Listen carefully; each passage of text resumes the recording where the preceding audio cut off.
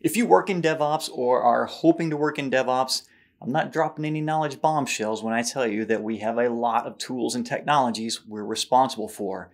And if we continue on the same trajectory we've been on for the last few years, there's even more work looming for us in the future. One of the common phrases you'll hear tossed around is DevSecOps.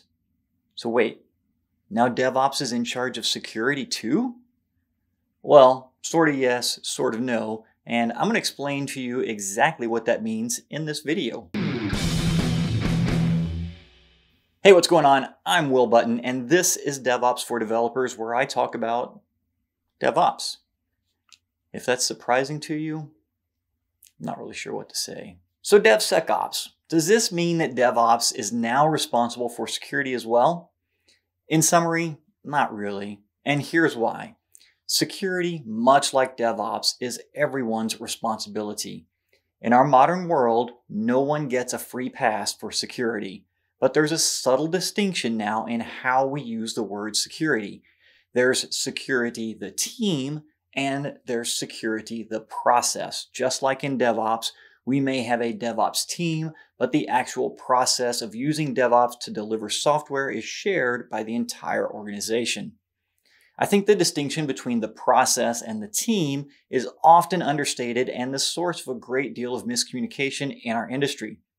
When it comes to security, there's no way you can be an expert in network security, physical security, database security, authentication, authorization, access controls, and not to mention application-specific security. There's currently thousands of vulnerabilities reported each month, so it's literally impossible to stay on top of which ones impact you and work on other non-security tasks. So what does that mean for DevOps and security in a DevSecOps world? Well, for me, it means we still need a security team. We need experts who can make recommendations and remediations for their area of expertise. Smaller companies may not have this luxury though, but we can still be vigilant in security by implementing the second part of this plan. That's automation, and it relies on the same skills that DevOps has been using for years. When your development team is writing application code, we don't wait until they deploy to production to look for bugs, right? That's where DevOps, the team, builds the tools and pipelines that automate DevOps, the process. That includes things like running the tests, triggering peer reviews of code, validating and automating build steps, and finally deploying to production and verifying that the deployment was successful.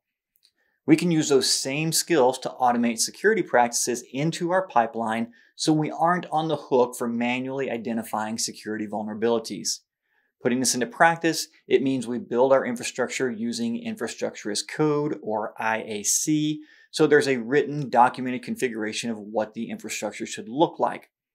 We also implement least privileged services. If you've been around computers for longer than, about an hour, you know how big of a pain in the ass this is, but it's important to take the time to do it. One tip on this, don't ask for permission to do it the right way. It's expected that you do, so just do it that way.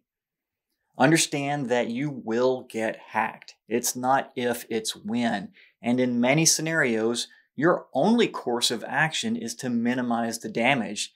This is why least privilege is so important. An attacker can't steal data they can't get to. Logs are often a critical piece of this.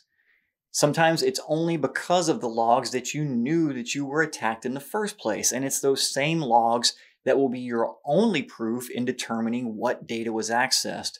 So logging is important, as is storing your logs in a read-only location where the attacker can't delete them when they're done raping and pillaging your servers. That still leaves a lot of boxes to check and tasks to complete, which is why this whole area falls to DevOps to begin with.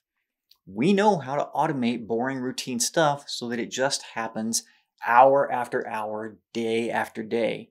Check out tools like Sneak that can be used to integrate into your CI/CD pipeline. It can check for common infrastructure misconfigurations, inspect Docker files for security holes, and scan your code for known security vulnerabilities. And it can do this automatically for every line of code written by every developer on your team. There are other tools that do this as well, and I'm not intentionally excluding them. I'm just referencing Snyk because it's the one that I do have some familiarity with. So, the future of DevOps and security, it's actually looking really promising because the security teams have a lot of great input, and DevOps has the skills and resources to automate that input into actionable feedback. If you want to learn more about how security and DevOps and the rest of the software industry overlap to build scalable, efficient software, check out my DevOps roadmap. There's a link for it in the description down below. And be sure to subscribe to see my latest videos when they're published. And I will see you in the next video.